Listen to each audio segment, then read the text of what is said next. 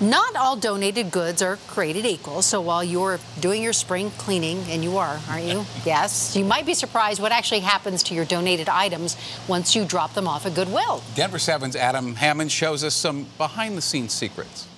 At some point pretty soon, you may find yourself here, rolling through the Goodwill donation drop-off like Jeff Huber. We were cleaning out the garage, cleaning out the closets, and we wanted to donate to a good cause. He's donating all of this, including this suit, hoping it helps someone land a job.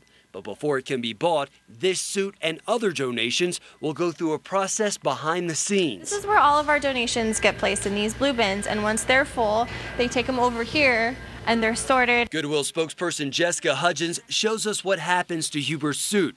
It's sorted into this clothing pile. These ladies are sorting them into women's, children's, and then seasonal. And then brought here to the clothing area. Next, the suit is hung and priced. Once all of our items are processed and tagged, they're tagged with certain colors.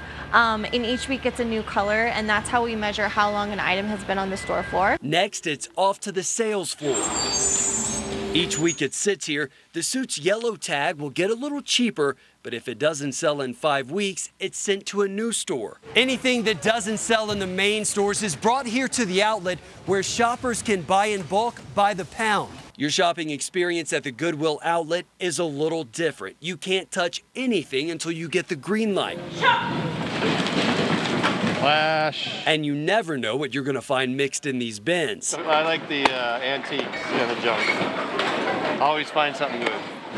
These bins are replaced every hour and a half, and anything that doesn't sell is brought to the back, sorted by material, and recycled. I'm Adam Hammond for Denver 7.